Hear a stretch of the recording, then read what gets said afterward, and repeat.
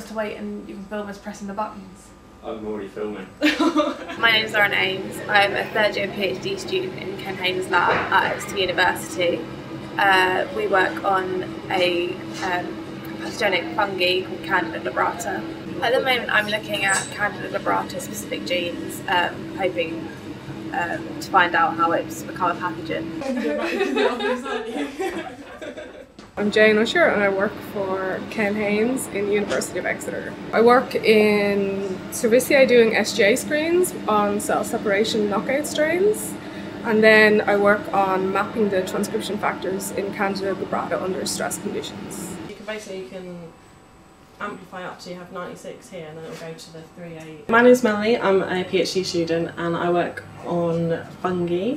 I do stress response, so I'm looking at all of the gene knockouts that we have in our yeast, and that's why the robot helps us, because instead of doing it by hand we can use the robot. Because we do work on such a large scale, a lot of screening work, a lot of phenotype screens, mating screens, SGA screens, we were doing that all by hand, which meant either pipetting or using replicators which aren't as accurate, and it also took us a lot longer and took up a lot more bench space to do.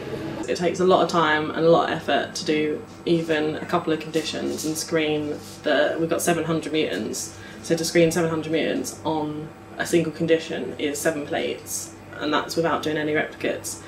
So before we got the robot it was taking me about 5 hours to spot 100 plates, and now with the robot it does it in an hour.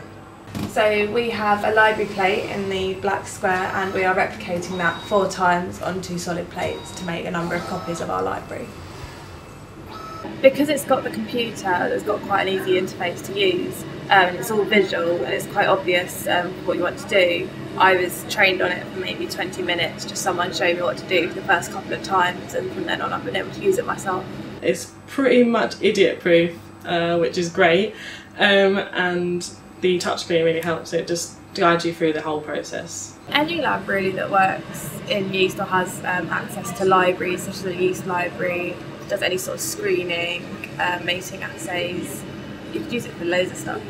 Labs that are invested in high throughput screens and developing novel protein-protein interactions for uncharacterised strains and novel knockouts.